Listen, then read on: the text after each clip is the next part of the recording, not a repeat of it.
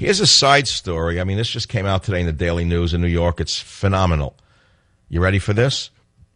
Legendary Jewish gangster Harold Koenigsberg has been sprung from an upstate prison in a surprise parole decision that will allow him to live out his final days in a posh gated community in Florida, the Daily News has learned.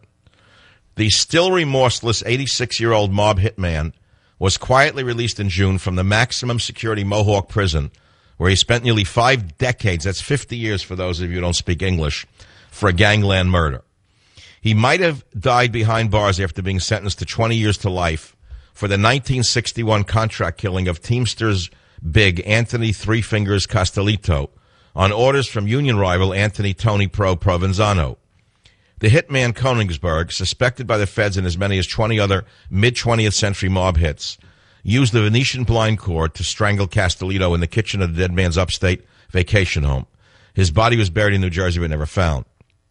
Retired NYPD detective and veteran mob buster Joseph Coffey said it's a disgrace that Koenigsberg is free. He was a nasty BS, and he should have gotten the electric chair.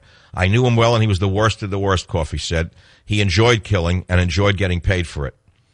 Jenny Castellito was just 13 when her dad was killed.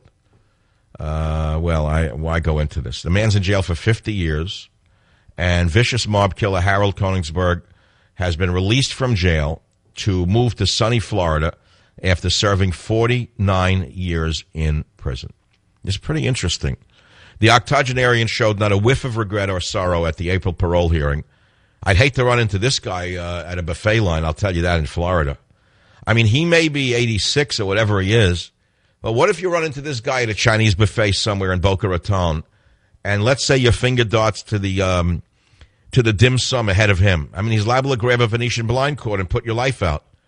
He could grab a chopstick and jam it into your eye or your ear. You know, these guys don't change, you know. I don't care how many years they're in prison. Unbelievable. The daughter, Castellito, lives in Florida, said she was not notified by the New York Division of Parole about Koenigsberg's release and was never given the chance to offer a victim impact statement.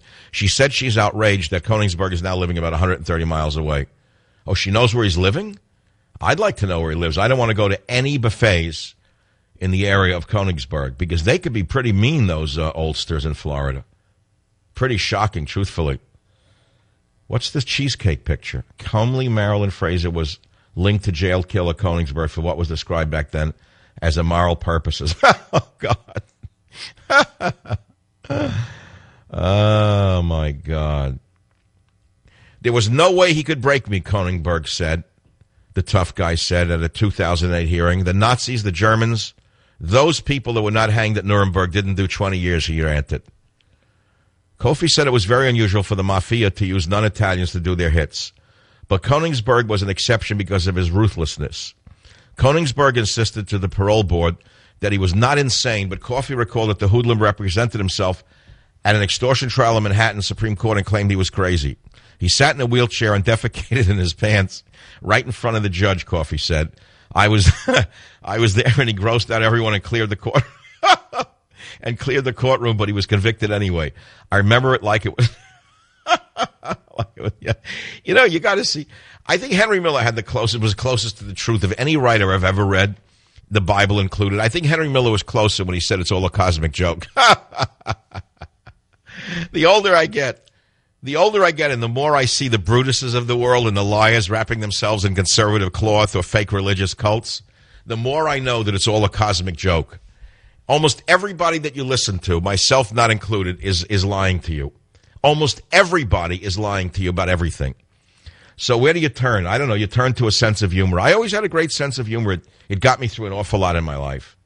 And frankly, I'm still laughing. Sometimes. Not all the time. I mean, you're an idiot if you laugh all the time. But there are funny things. Sex and the jailed hood. K.O. Koenigsberg, alleged beneficiary, blah, blah, blah. Jail attentions. Good stuff. The Daily News used to be a very fun newspaper. There was no answer Wednesday at the pink stucco waterfront home Koenigsberg now shares with his daughter Edie. Oh, here in Weston, Florida. I got it. Weston, Florida. Make a note. Weston, Florida. Do not go to any buffets in Weston, Florida because the hitman's liable to be there. And don't be deceived that he's 80-something years old. You know, he strangled somebody with a cord. That's what we know about. He could pick up a chopstick and put it in your eye or your ear over a knish. An ashtray on a table outside the house, which is valued at $750,000, held 3 cigarette butts and a cigar. A housekeeper who said she just returned with a repaired pair of pants for Koenigsberg declined to comment. It's very interesting. If you like this kind of stuff, I read these stories with a certain degree of interest because I don't think this has gone away. Frankly, I think that, let me put it in a delicate manner. I don't think it's part of the colorful last mid-century time period in America. Let's put it to you that way. Let's put it to you another way. Al Capone was headquartered in which city? I'll give you 3 choices. New York, Atlanta, or Chicago? Answer C. Therefore, as I say to you, I think there are many Koenigsbergs out there, but they're not using Venetian blind cords anymore. I'll be right back.